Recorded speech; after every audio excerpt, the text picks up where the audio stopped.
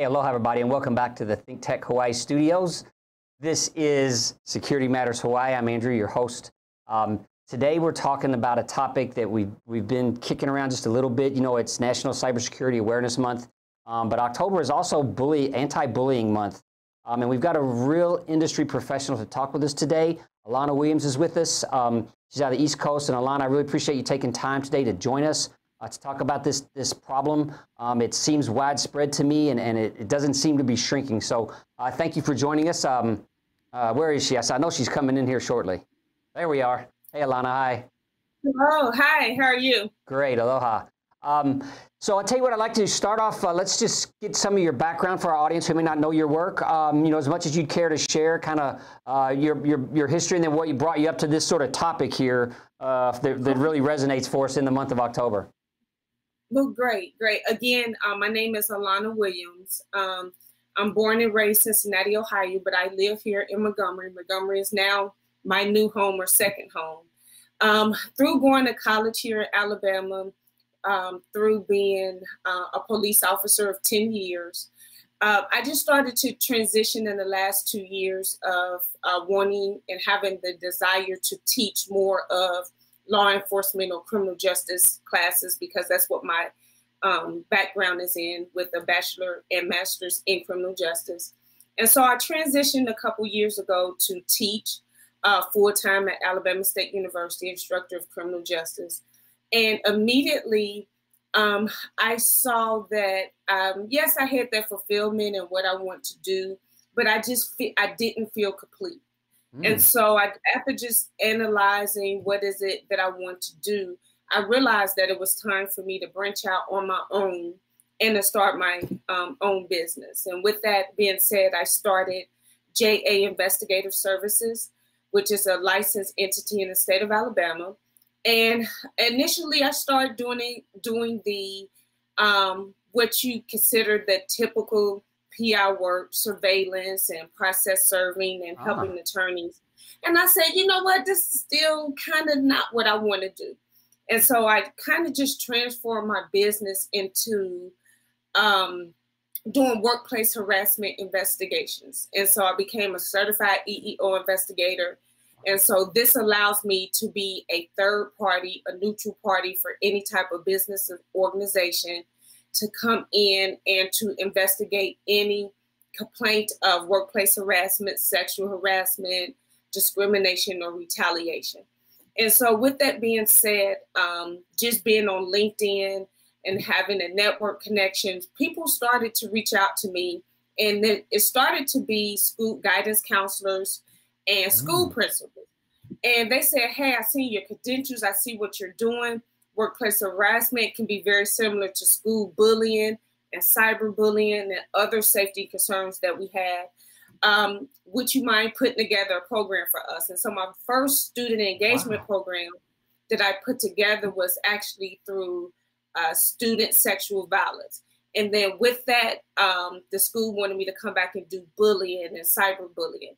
And so, of course, the reason why we're here today is that October is recognized as the National Bullying Prevention Month. And so what I do is I go into schools, I go with youth groups, YMCA churches. I even did a church this past Wednesday. And basically what I do, I offer engagement activities. And these engagement activities specifically for your show is going to be your bullying, your cyberbullying, and also bullying your special needs students. And so I come in and I've developed my own curriculum engagement activity with students, and they range anywhere between 30 minutes and 1 hour, 2 hours, excuse me. And then what I would like to teach people is that when you're talking about deterring bullying, it takes more than just engaging students. So through my company, I do offer the prevention training with students, but I also offer the prevention training and awareness for educators, being our superintendents, being our school nurses, our teachers. And then it's very crucial to bring the parents involved. And so I can also do trainings for parents that typically is sponsored by the school. You know, I've heard that it seems a lot of the kids, when this stuff's going on, whether they're on the the bully or they're the maybe the victim. Let's use that word. A lot of times they're pretty adept with their devices, and they'll hide their activity from adults, or they don't really trust maybe the school administrator, or don't trust their parents, or if they're the victim, maybe they just think they'll handle it themselves. Is that a topic that comes up in the trainings that you're giving to these youth? Oh, most definitely, most definitely. Through my training, we're going to start at the top with talking about what bullying is and what it looks like, and then giving specific examples. Then we also want to definitely tell people why bullying occurs and how do we respond to it. And so when we get into that, and then you start talking about how do we deter it or the effects it has, it's very important to understand that your bullies tend to do these aggressive acts when adults are not around. So they're going to do it when a teacher is not looking, a teacher stepped out the room, or they're going to do it in certain parts of the school where there's no visible adult in the hallway or on the bus, even on the bus, because normally our adult is primarily concerned with driving the bus and safe transportation. And so these bullies are basically trying to get away with it. They know it. A lot of times they do know it's wrong. And so they want adults not to know about it because they know that there are consequences. What's in your investigations, what's sort of the motivation for the bully?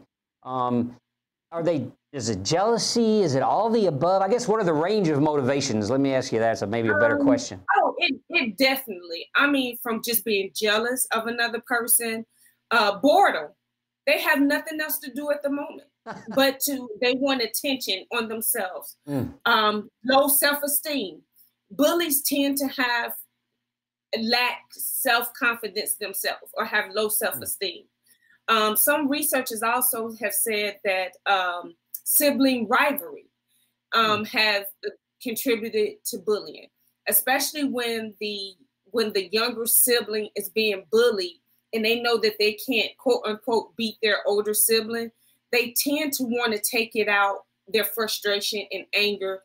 They tend to want to take it out on other people. And then you start to look at your classmates.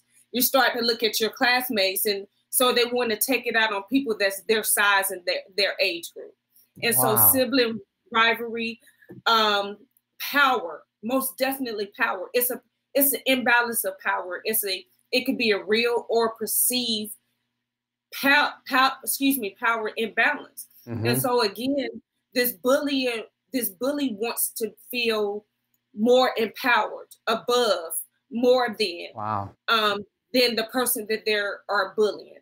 And so it's so many different factors, and it definitely upbringing has a lot to do with why we bully. Because if we haven't been, it's very important for our parents to teach our kids to be nice. That's simple. To be respectful of others, to be kind, to be helpful. And so if your upbringing and that's what you know and that's all you used to, and so there's a lot of judgmental things that's going on. There's a lot of criticism things going on. There's a lot of inequity, whether it's being race or gender, that you see within your household. And then that individual is going to grow up through their youth years just thinking that there's some type of judgment. There's some type of I'm better than you. And so, yes, we definitely have just so many things. And then also, we can't forget that people actually bully because they might be bullied by someone else. And so, again, it's kind of similar with the sibling rivalry. But, yeah, a person that's being bullied would turn around and bully someone else to make them feel better, to make them feel more empowered because someone else is making them feel like that they don't have control over themselves or power over themselves. Wow. Are these bullies, when you get to talking to them in the course of an investigation, are they aware of the pain they cause, or are they surprised? Is it like I didn't think it was that bad? Or what are their reactions when this is brought to them, is it happen like all of a sudden they go, wow, I get it, I didn't understand, or is it a learning process? It sounds like it could take a while to learn that type of behavior, so maybe the unlearning of it also could take a while. Yeah, it's definitely, I would say it's definitely a mixture there, because you want to understand that a lot of kids don't understand or recognize what bullying is. As you and I talked pre-show, is that nationally, statistics are showing about anywhere between 20 and 22% of students report that they have been bullied. I actually believe that number is much higher, and I'm actually within the last several months starting to do actual just assessments and data myself, because what we find out is that students, the name calling, the teasing, the things that they feel that they're harmless, the things that they feel that are just funny, it's just a joke to them, it's not serious. And so a lot of times our students are not recognizing that their actions, their acts, their behavior is actually considered to be bullying. Wow. And so when you're looking at an average rate of 20%, I think it's really important to understand what type of foundation or what type of definition are we giving these students to identify, to get them to identify if they have been a part of these statistics or not. So definitely, I think it's been just a matter of students feeling like, and parents, don't forget about parents, feeling like, oh, it's just harmful. It's what kids do. That's what teenagers do. That's what best friends do. And so we tend to minimize the behavior because we're looking at it from the bully perspective, and we're not looking at it from the victim perspective, because it's how the victim is perceiving the behavior. Sure. So just because it was a joke to you, just because it was just meant to be funny, or you were just teasing, if that person perceived it or took it as something that was harmful, that was embarrassing, that was intimidating, we have to look at how the victim received it. In your experience, are these bullies, is this their sort of the way they operate, you know, where one guy or a person is bullying lots of people, that's just like the way they function? Or is it, like you said, I know you talk some, maybe I got bullied, so then I'm bullying someone else. Am I likely to just operate that way? What have you come across, in your investigations? What I am seeing is that, yes, you do have what we call, or what we've seen in the past years, the typical bully that goes around and bully other students, because especially when you're talking about your different, bullying is bullying and it's wrong, but you definitely have your different types of bullying behavior. It can be nonverbal, it could be verbal. And so when you're talking about your most dangerous, when there's some type of physical contact, whether there's, pushing, shoving, sticking your feet out to trip someone. Right. We definitely see that those that have physical contact with students tend to have more aggression issues, and they tend to be bullying towards multiple people. Wow. But then you just have a widespread of bullying that's among the name calling, and just also just the teasing and things like that. So there are so many things. I do apologize. No worries. It's okay. I thought I turned everything off. I definitely we definitely just see that widespread to where it's just that it's just kind of widespread, because a lot of times you see bullying within friends, within friendships. It doesn't necessarily have to be with the person that is not, a relation. And Sure. also you see that actually girls versus guys, boys, girls tend to be at the higher number of bullying incidents when it comes to, because when you're talking about name calling, isolation, ignoring people, or I'm not being your friend anymore. And so we actually are seeing a higher number bullying among female to female as opposed to male and male, and vice versa with the two genders. Just amazing. We're going to take a break and pay a few bills. But with Alana Williams, do not miss the next piece. We'll be back in 1 minute. Aloha, my name is Victoria, and I'm a host at the Adventures in Small Business. This is a collaboration between U.S. Small Business Administration, Hawaii District Office, and its partners, where we showcase the stories of local entrepreneurs and small businesses, talk about how to start a business, talk about great tips for small business owners. Please join us every Thursday, 11 a.m. at ThinkTech Hawaii. See you soon.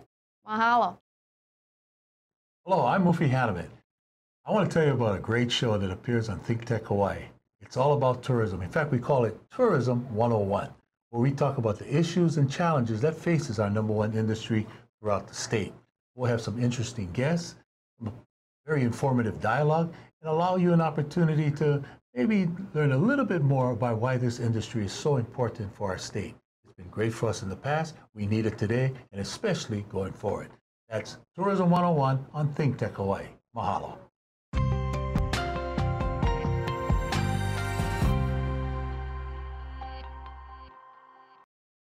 Hey, aloha, and welcome back to this episode of Security Matters Hawaii. We're with Alana Williams from JA Investigative Services. And we're talking about bullying. We're talking about cyberbullying. This is Bullying Awareness Month. Alana, thanks so much for joining us today. Thank you. Thank you for having me. No worries. You know, before we went to the break, you were talking a little bit about the variances in gender, and that maybe some of the females bullying other females is a worse problem than the boys or the males bullying the males. Can you tell us, expand on that a little bit for us?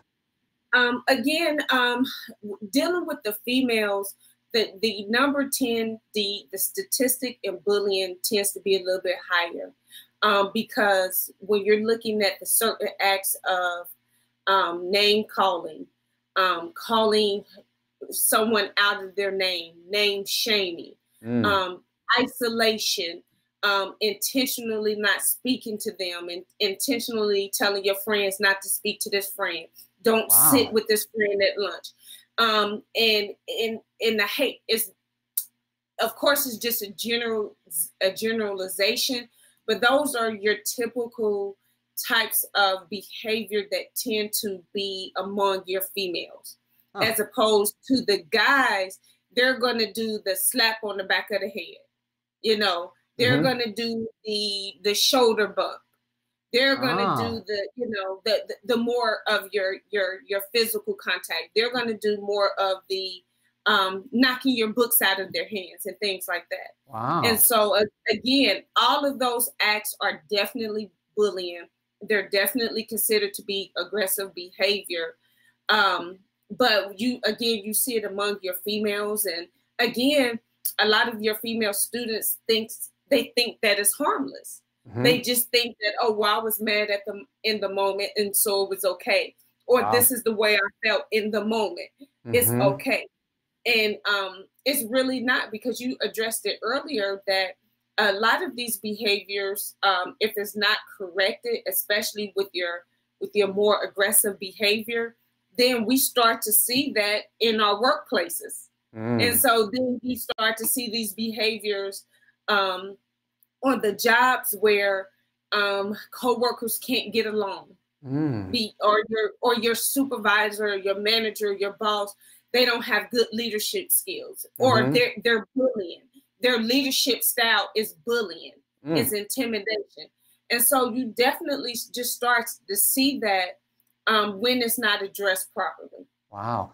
Are these patterns that show up like that? I mean, can you start with just kind of being a smart aleck, and then you start to become a bully or online cyberbullying somebody, and then it gets escalates itself actually to become physical? Is that a Yes. typical sort of pathway?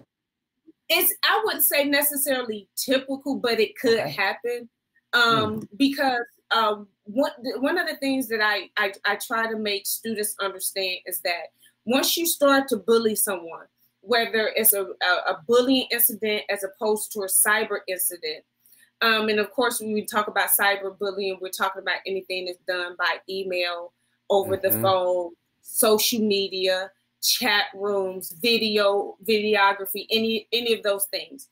And so what I try to make students understand is that once you commit to an action, once you do something, once you act on something, you cannot control the reaction.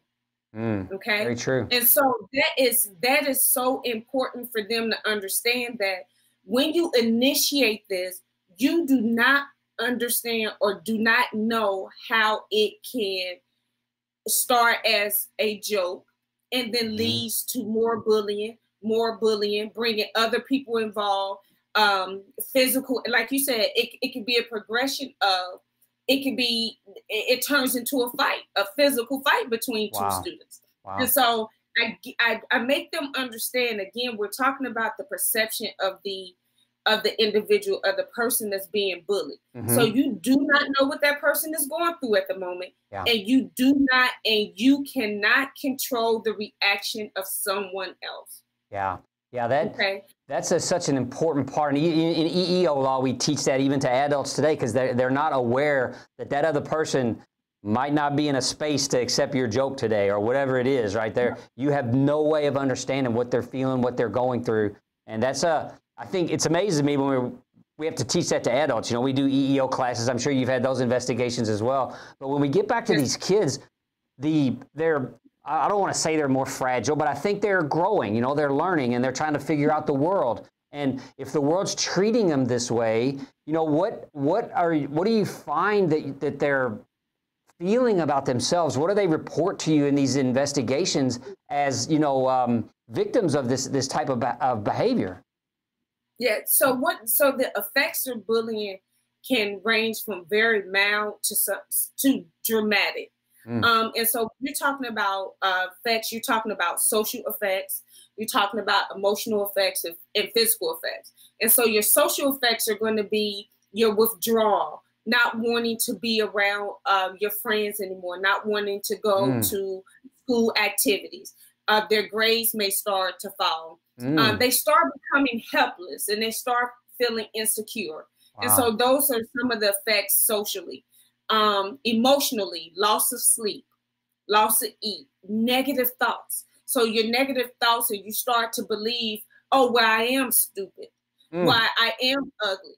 I can't, you know, and so all of these negative things, they start to internalize these negative things that are brought upon them. And like you said, that, you know, youth are so much fragile. And so they have not yet learned how to deflect and deal with some of these negative things, as we tend to learn the older and older we get. And then, of course, you have your physical effects, and that's going to be your extreme, where students can self-mutilate themselves. They can start cutting on themselves. They can start burning themselves with cigarettes.